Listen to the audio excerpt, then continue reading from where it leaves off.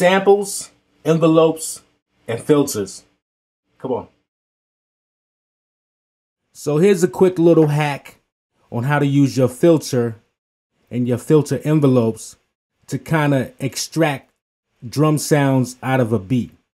So say I got like a sample that I like, and I love the drums that's in the sample, and I want, instead of using my own drums, I want those drums that's in the sample, but I can't seem to find like a good spot to catch the drums from because there's like wild music going on.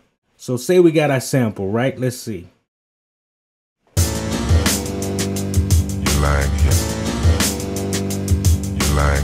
Right. So the first thing I'm going to want to do, I'm going to want to edit down to the kick that I want to use. So let me find a kick.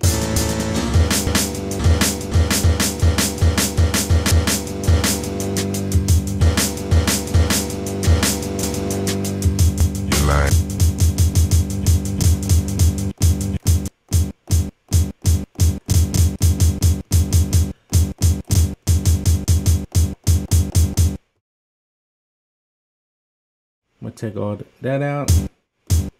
Make sure my normalizer's right. Boom. So I got the kick that I want to use. Now the first thing I'm gonna want to do is add my filter, because obviously, you know, that's too much noise. So I'm going to put this in a program.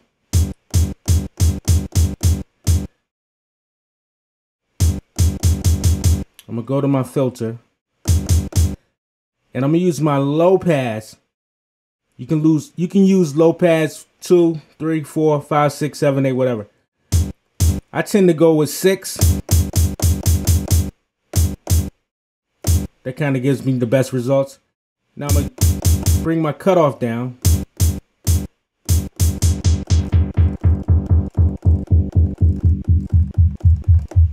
To right there. Now, what's gonna make this kick stand out is the filter envelope. So once I bring up the filter envelope to open it back up, now I'm gonna use the actual envelope itself to shape the filter.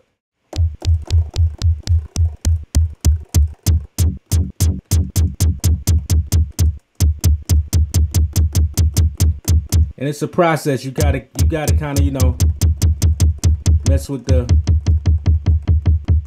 amount, the decay, the cutoff.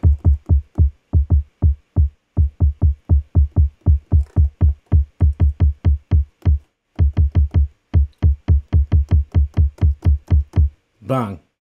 And that's how you snatch drums out of a sample using the filter envelope.